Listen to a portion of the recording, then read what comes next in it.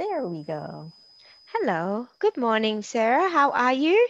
Morning, Cheryl. I'm good. How are you? Very well, thank you, and welcome to Virtual Coffees. And it's so virtual that I actually don't have a hot drink with me Yeah, today because we dived in from I dived in from dropping off the kitties um into a Zoom call, which we finished not long ago. mm-hmm. So what we're going to talk about today, Sarah, is actually a little bit of an uncomfortable topic. Ooh, I like It's this. about what you do, and as business owners, what do you do when things don't quite go the way you want to, and you Mm, either have unhappy customers or you've identified that something isn't going the way it's meant to. So I'm going to share, and this is sort of, it's not so much a tell all, but want to be able to have people share their experiences as well, because I know, and I'll admit, I'll be the first to admit that said I have previously I used to shy or hide away from um criticism, mm, or if someone was unhappy with something, I'd just sort of go, I'm just gonna hide. I'm gonna hide in my corner. But you can't do that in business mm. because then, it's not good for business, Yeah, right?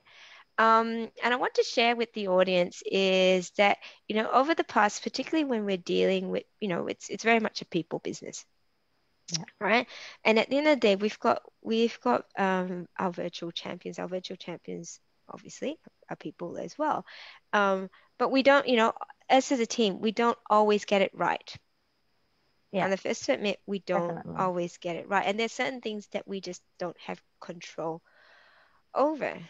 Mm, But the one thing that we've said from the very beginning is that we need to have communication lines open and transparent with our correct. clients, right? So one of the things, and this is what I'd like to say I'm really, really proud of, is that because we've got a team that we are able to adapt to things a lot quickly.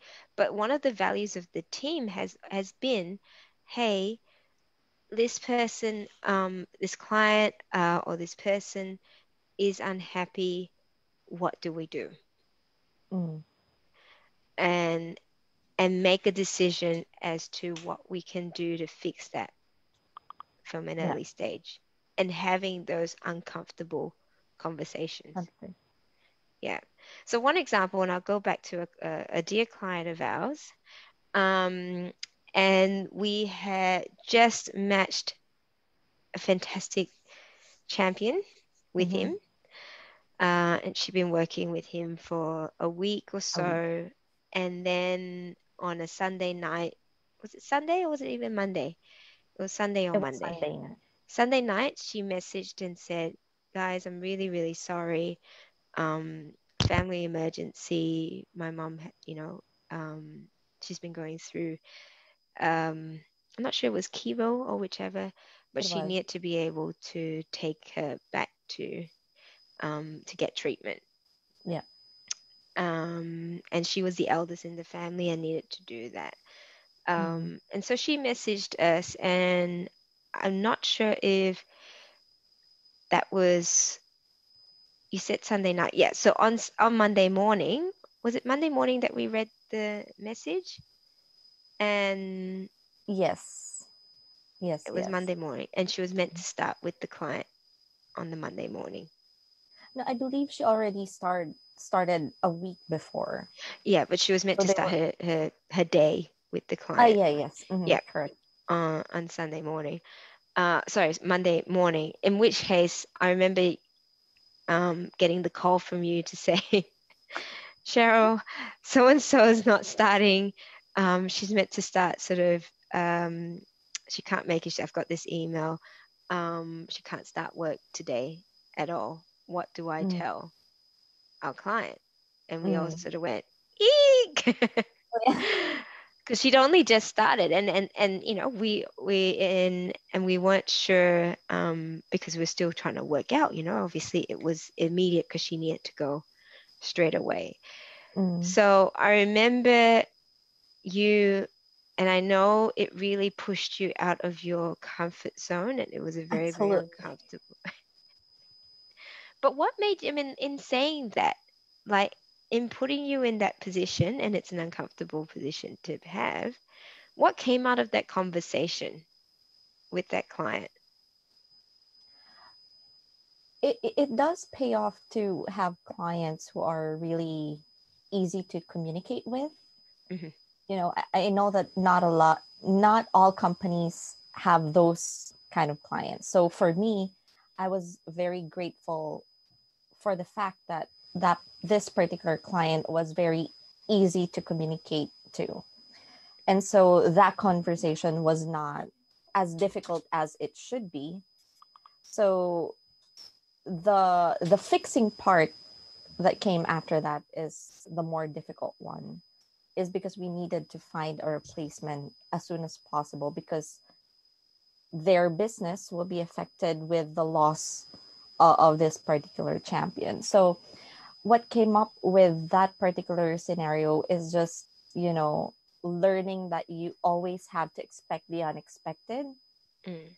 and that you don't necessarily need to like curl up in a ball and hide away from things. But being being part of the leadership team of YPVA, it made me realize that I really need to own up to something. Mm. And seeing as there's a team behind you, Cheryl, so I just felt that compulsion to proactively fix it or do something about it and make decisions out of it. Because Mm. if I'm not mistaken, that was probably the first bump in the road. I'm not saying it's a Yeah. bad thing. I mean, I miss this champion. She's a really wonderful lady. And I do hope that we still get to work with her someday. Mm. Mm. Um, but it was an uncomfortable situation, as you mentioned. Yeah. It was an uncomfortable situation, but and it not only for me though, it really expanded the possibilities for the rest of the team, with Mariah and HR, with client success. So Mm. those sort of things, they had to be refined along the way. And as you mentioned earlier, we're not perfect. We don't get everything right at the first try, because we're also a growing company, most likely the same as our clients. So I love the opportunity to be able to be in that, history of Mm. YPVA, of refining things as we go. So yeah, Absolutely. Yeah. And I think that's where, again, you talk about having great clients. And that's the yeah, one thing that we, not only is it about our client happiness, it's about our champion happiness yeah, as well. And we look for great clients to be that are aligned in our values, that mm-hmm, we know we can have a long-term successful relationship with, mm-hmm, because then, we get excited when we talk to our clients. I love it when we have those conversations like, I just caught up with so and so, it's yeah, so me good to too. see them, really good to see how their business is working. But having those conversations as well, where we're like, hey, this has happened and we don't know Yeah, all the right answers, but we're going to fix it. yeah, And in the meantime, this is what we will do for you. But also in the meantime, like, ensuring that the champions as well are looked after. Because in that situation, again, yeah, with that champion, it was really emotional. Having, yeah, she was really actually enjoying what she was doing, mm, except that she had family obligations as yeah, well, and that was genuine, and we understood that. But the mm, great thing was that we were able to find a suitable replacement yeah, in a fairly short time. correct. Yeah. And that's been a really great relationship from Yeah, then they're on. doing so well. right now. I love Mm-hmm. it. Love it. And so, and we've had other situations where, we've had, like we really, what I'd like to say, we embrace criticism to a certain extent, Yeah. where it's like, okay, tell us what's wrong and what it is that we can fix that you think needs fixing, because it only makes us stronger, and it means that we are able to deliver a better service. We are Yeah. able to give more value. And again, I think for a long time for myself, I've always sort of shied away from having those difficult conversations. Same. Yeah, and we do. We really Yeah. do. Because we're like, oh, we try so hard to be good at something, not necessarily Mm-hmm. perfect, but we try so hard to do something well. And when there's an opportunity for someone um to criticize, it's like, stab in the Yeah. heart, a Yeah. stab in the heart. So what I want to encourage, all business owners, is to have those difficult conversations. Yeah. You know, Absolutely. have those difficult conversations and go, okay, not take it personally. Mm. That's a big one, because we all do. You're I having a had to bit of learn a that smile. lesson. Yeah. I had to learn that lesson Yeah, recently, in fact. yeah. And I think, remember, I remember saying, let's not take it personally. Let's Mm. take it that, we actually want them to share it, because if they didn't care, they wouldn't share. Oh, that Correct. rhymes as well. Yeah. If they, if they didn't, and even if they didn't care, the fact is that they were sharing means that, hey, they're highlighting something that actually we can use that as fuel Mm. to change around. So, have a think for those that are in the audience, and in your business, like, ask yourself in terms of sort of what is your client, we've got a happiness guarantee. If they're not happy, we're not happy. Yeah. We're not happy. We get very actually quite uncomfortable. So what is your sort of guarantee to your clients and your customers in dealing with you, and how are you going about ensuring that you're doing what you're able um, to improve your level of service or improve your business? And are you willing to have those difficult conversations with people? Mm. And if not, why not? And if you would like to, what do you feel you need to do to get to that point? For you, I want to ask you, Sarah, because obviously I put you in a few uncomfortable positions. You? It was, thank you. Oh, well, all right. I'm glad it's a thank you and not something else. But what was it that got you from, oh, I really don't want to do this, it's so uncomfortable, to, I'm just going to take action. I'm just going to do it. What was the thought process in your mind? I really, that is a good question because I never really tried to understand uh, where I was. Like in my head, I really didn't want to have those conversations because it's just really difficult and really uncomfortable. And um, maybe it's also part of my, childhood because I used to feel like I'm an achiever. So Mm. when I mess up, it's like really, I don't want to be in this So space. crushing. Yes, it's so crushing, and I do take it personally. By the way, when I feel like I did something wrong, Yeah, yeah, so that admission to people, to our clients, to our champions, that we could have done better, yeah, that's very difficult. But at the same time, like I always tell you and Mariah, I always think like a business owner and that level of ownership and responsibility. mm, And at the end of the day, when I'm having those difficult conversations, because I'm more client facing than champion, when I'm having that conversation with the client, at the end of the day, whether they stay with us or not is still up to them, you know. And I couldn't bring myself to be too attached to that decision, because that decision is not mine to make. Mm. The best thing that I can do is really just be authentic. We always say that's one of our values in our company, that whenever I talk to these people, I'm in that space of us wanting to be their partners. Mm. And I want that partnership to be long term. And so I wouldn't want to be not authentic when I talk to them. So when I talk to them, I lay my cards down and say, this is what's happening.